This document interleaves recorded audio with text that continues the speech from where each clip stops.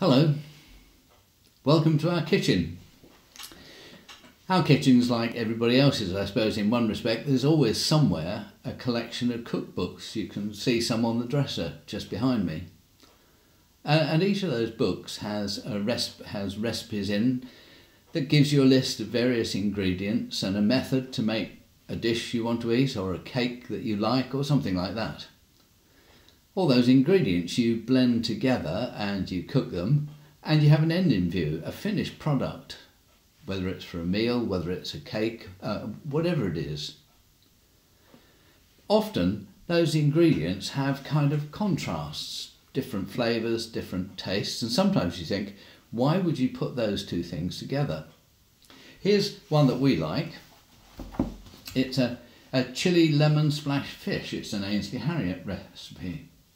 There's quite a lot of different flavours and tastes in it, and I think it's really delicious.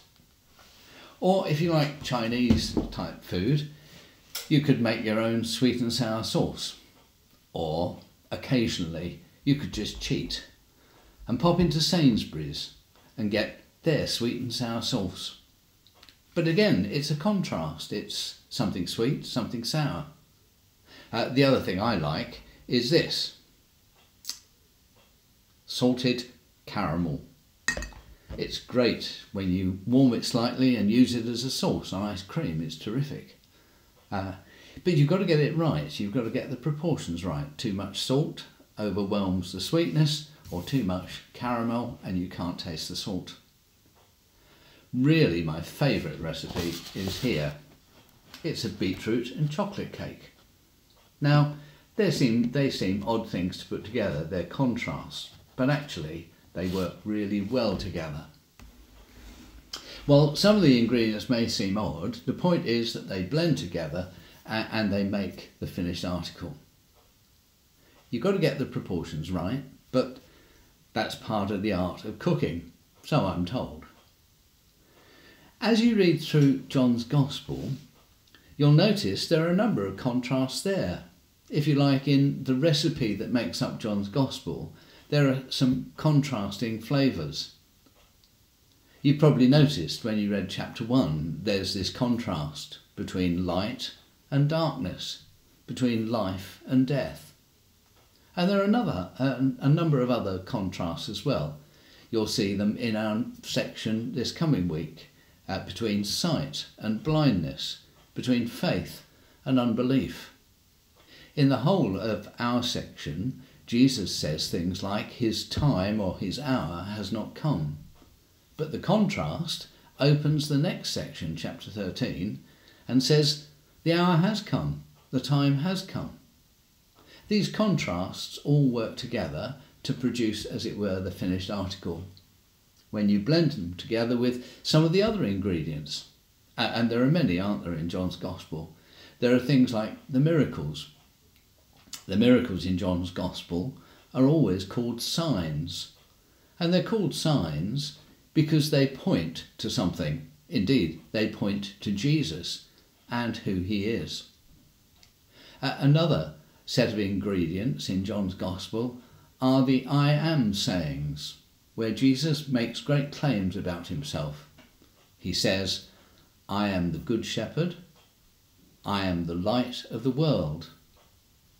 Now, when you blend all of these ingredients together, the finished product is something that John is aiming at through all of these different ideas. He builds a picture of who Jesus is, why he has come, and what he does.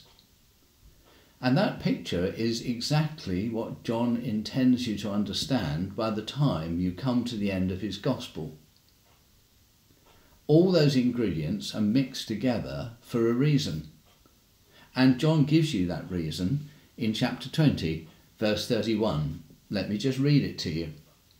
These things are written that you may believe that Jesus is the Messiah, the Son of God, and that by believing you may have life in his name. So as we learn more, as we see the contrast between Jesus and other people, as we see the things that he has to offer, we begin to see who he is and why he came and why we should put our trust in him. Let me just give you one quick example finally from our section for this coming week. It's the contrast between the leaders of the Jews and Jesus himself. You'll find it when you get to chapter 10. It's a picture that comes from the Old Testament. You'll see it in Ezekiel 34. There, the leaders of the nation, the leaders of Israel, are called false or bad shepherds because they've looked after themselves and not after the sheep, after the flock of God, the people of God.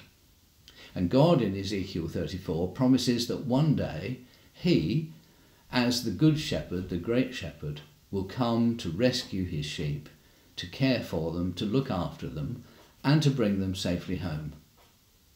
And when we get to John's Gospel, we see exactly the same contrast between false and true shepherd, the bad shepherds of Israel and the good shepherd who is Jesus. And that's precisely what he's come to do, what God promised in the Old Testament, to rescue his people, to care for them, to look after them, and to bring them safely home. Well, I hope you enjoy reading through the next section of John's Gospel, and that some of those contrasts will help you see who Jesus truly is. As for me, before I do that, I think I'm off for a piece of beetroot and chocolate cake. Enjoy.